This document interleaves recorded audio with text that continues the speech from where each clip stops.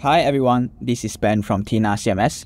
Today, I'm going to walk you through a serious bug that has been reported from a user, and we have fixed it. It has significantly improved the user experience of TinaCMS. Let's look into it. We got an issue open up in our GitHub board saying that there are some bugs in the rich text editor about obscure toolbar items.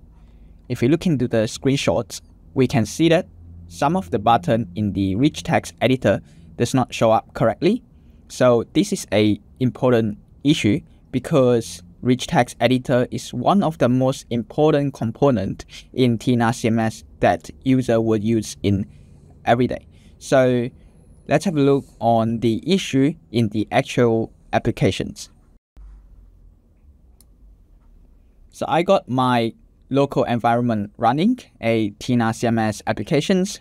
I open up a blog post page, and this page uses two rich text editor component, as we can see on the left hand side. So the button actually show up correctly, as you can see when I play around with the width. So at some point, there are a little bug here where even though there's no button hidden, but the three dots still showing up. So this is something that we can fix, but this is not the main problem. What about we try in the desktop size? So the problem is showing up in the desktop view. When we move around with the width, the three dots does not show up, and the button is not hidden correctly. So we can see this is a very bad user experience. By the time we up to this width, user not really tell that there are some extra plugin that they can use when they're using the rich text editor. So we should fix this one, and I have a solution for it. Now I got my solution running. This is a fixed solutions, and at the same page with the same component over here, if we play around with the width, we can see that it's all still working as before in the mobile view.